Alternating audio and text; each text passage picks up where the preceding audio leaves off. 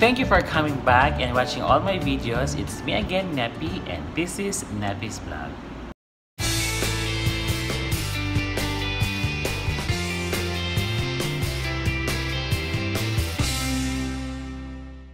Welcome back to another update for the MAYWARD kung anong mga ganap nila today. So guys, let's start!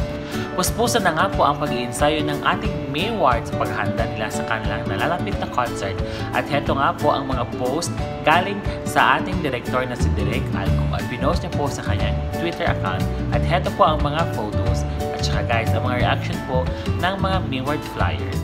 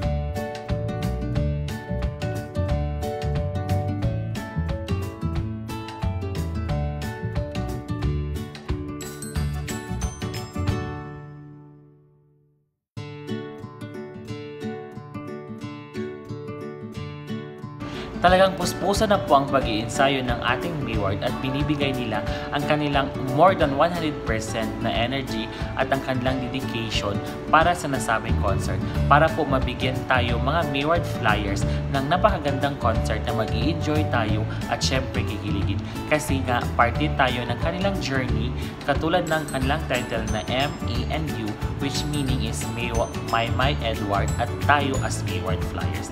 Kaya guys, talagang suportahan natin ang ating MAYWARD.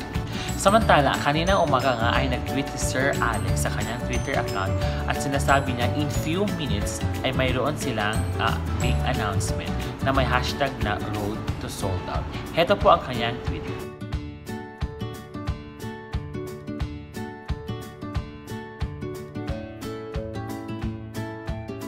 At syempre, di naman pahuli ang ating mga MAYWARD flyers na sobrang excited na sa nasabing announcement. Kaya ito po ang kanyang naging reaction.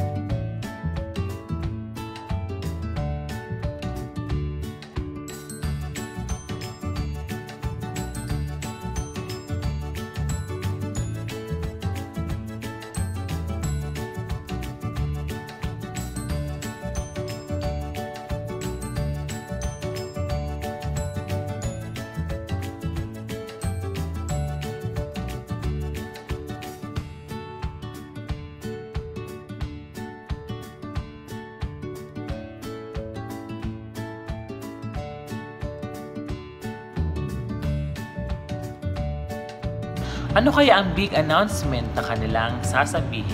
Sana nga po ay mag-sold out na ang ticket at baka naman siguro ay i-reveal na nila kung sino-sino ang mag-guest para sa concert ng MAYWARD. Bakit kaya hanggang ngayon na hindi pa nila sinasabi kung sino-sino ang mag-guest? Siguro guys, ang reaction ko lang po dito, ang opinion ko lang.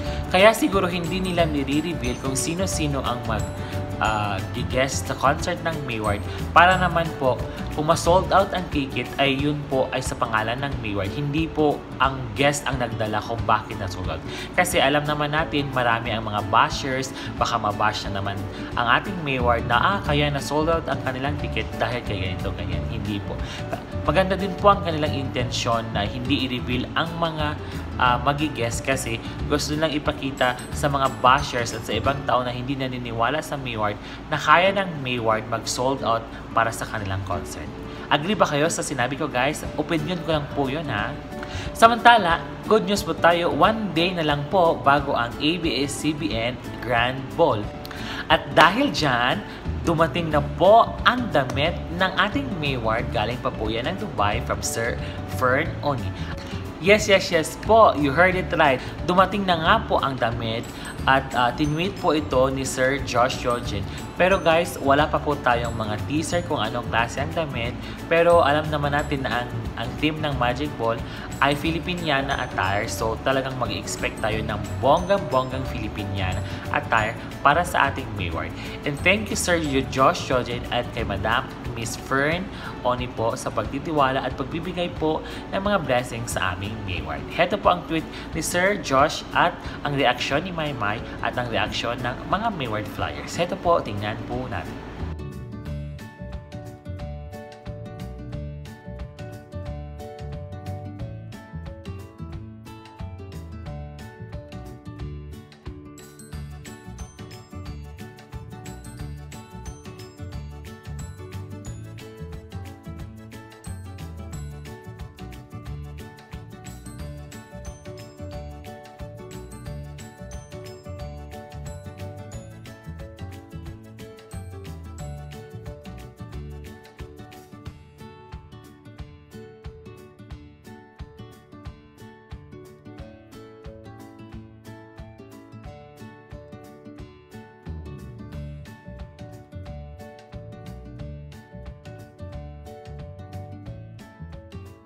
Excited na ba kayo guys na makita ang damit ni Maymay na gawa ni Sir Fern Oni?